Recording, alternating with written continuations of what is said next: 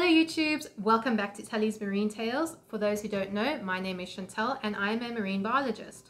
Now, I don't know how much attention you guys usually pay to the news, but there's been a recent flurry of activity surrounding the terms COVID-19 vaccine and shark squalene.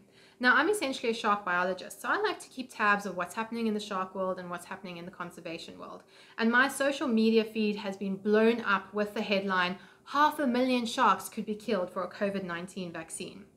But as a scientist, you usually learn to take things with a pinch of salt. So I decided to do a bit of digging, see what was behind this claim, what these articles were saying, and what the heck was going on. So we'll talk a little bit about the COVID-19 vaccine world, what's happening. We'll chat about sharks and what the heck squalene is, how these two things go together, and then I'll end off with my opinion about whether I think 500,000 sharks are going to be killed for a COVID-19 vaccine. If you like the video, please hit the thumbs up button, hit the subscribe button, and without further ado, let's get into it.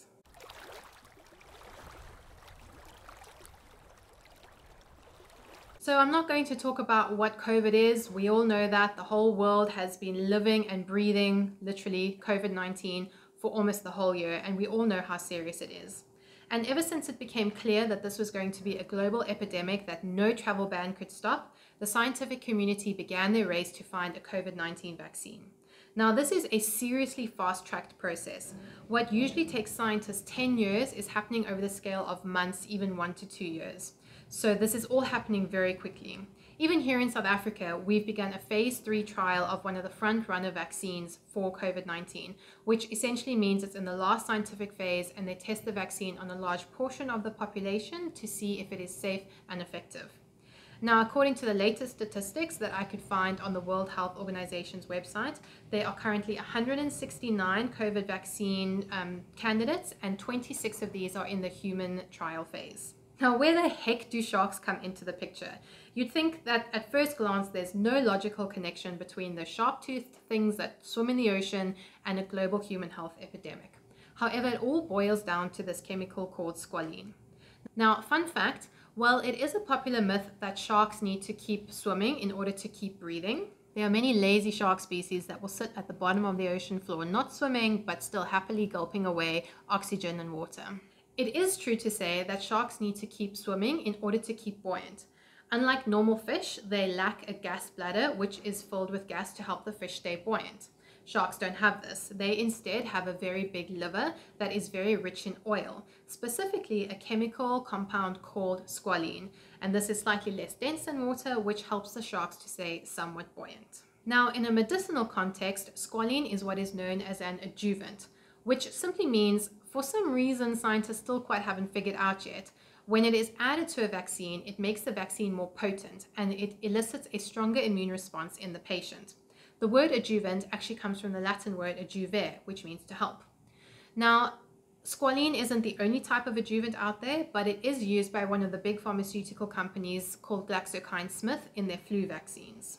Now, bringing all of this together, this story seemed to originate from two sources, a Sky News article and a shark conservationist group called Shark Allies. Now, according to the Sky News article, there are some COVID-19 vaccine candidates that use this squalene-based adjuvant. And the big pharmaceutical company, GlaxoSmithKline, had told Sky News that they had committed to producing 1 billion doses of this squalene-based adjuvant for use in the coronavirus vaccines by May. That's when the shark conservationist group got on board and they ran the numbers. And they said that if you need 2,500 to 3,500 sharks to make 1 ton of squalene, and if every person on the globe got a coronavirus vaccine, then you would need to kill 250,000 sharks to produce that much squalene.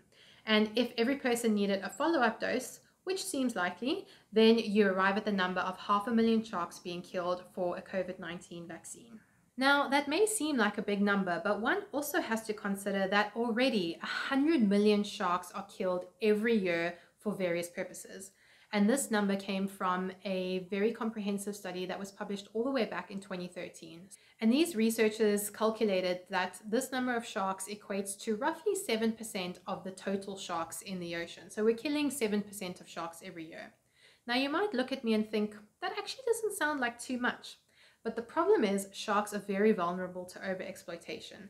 They take a really long time to reach sexual maturity, a number of years usually, and they only produce a few number of offspring. So the researchers took this into account and they ran some models, and they showed that if you kill anything over the 5% mark, then you're overexploiting sharks. So essentially, we are killing sharks faster than they can replace themselves. Now, one mustn't get too caught up in the numbers because these are really just big generalizations. But the take-home message is that sharks are in trouble. We are on and past the cusp of killing sharks in a sustainable manner. And now if you want to add an extra 500,000 sharks to be killed for the COVID vaccine, you're just compounding this problem. Now, do I think that 500,000 sharks are going to be killed for the coronavirus vaccine?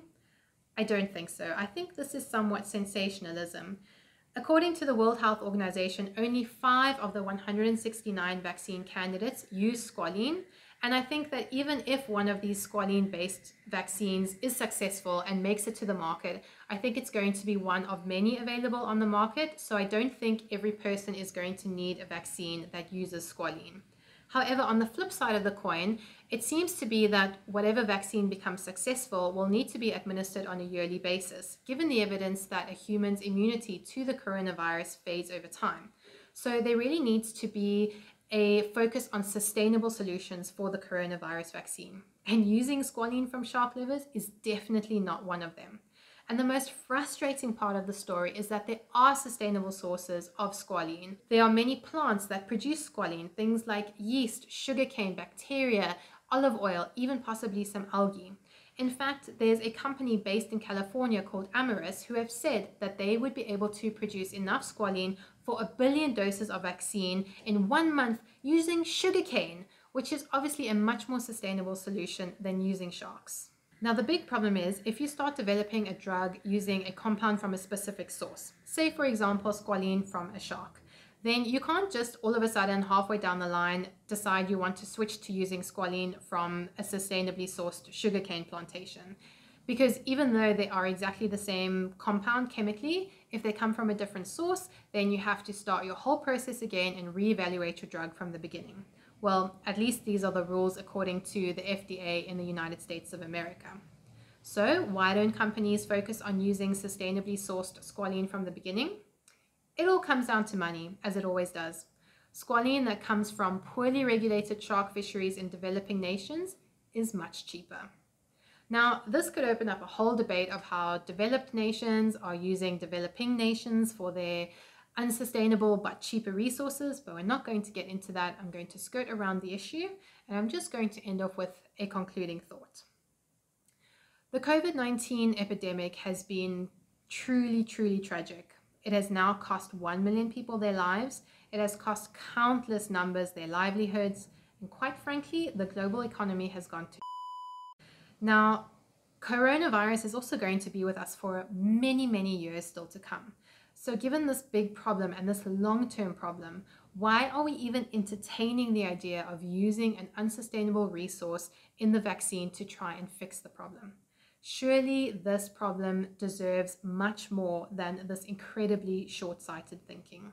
And on that note, I'm going to end off this video and I'm going to say thank you very much for watching. If this is something you feel passionate about and you want to take action or do something, I'm going to leave a link down in the description below to a petition that you can sign to get these companies to stop using shark-based squalene in their vaccine, because this is actually a much bigger problem than I could talk about in these few minutes. But if it's something you are interested in, please go sign the petition and share this video with any of your friends or your family who you think might also be interested.